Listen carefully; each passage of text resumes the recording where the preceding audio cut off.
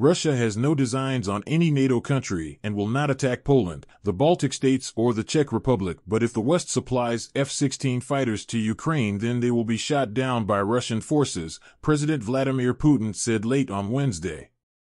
Russia's invasion of Ukraine in February 2022 has triggered the deepest crisis in Russia's relations with the West since the 1962 Cuban Missile Crisis. Speaking to Russian Air Force pilots, Putin said the U.S.-led military alliance had expanded eastwards towards Russia since the 1991 fall of the Soviet Union, but that Moscow had no plans to attack a NATO state. "We have no aggressive intentions towards these states," Putin said, according to a Kremlin transcript released on Thursday.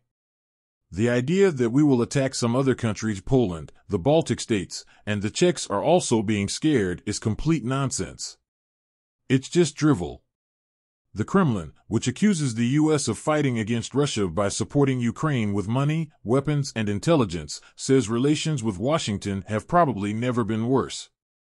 Asked about F-16 fighters which the West has promised to send to Ukraine, Putin said such aircraft would not change the situation in Ukraine. "If they supply F-16s, and they are talking about this and are apparently training pilots, this will not change the situation on the battlefield," Putin said. "And we will destroy the aircraft just as we destroy today tanks, armored vehicles, and other equipment, including multiple rocket launchers." Putin said that F-16 could also carry nuclear weapons. "Of course, if they will be used from airfields in third countries, they become for us legitimate targets, wherever they might be located," Putin said.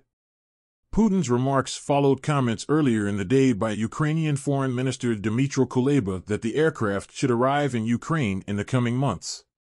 Ukraine, now more than 2 years into a full-fledged war against Russia, has sought F-16s for many months. Belgium, Denmark, Norway, and the Netherlands are among countries which have pledged to donate F-16s. A coalition of countries has promised to help train Ukrainian pilots in their use.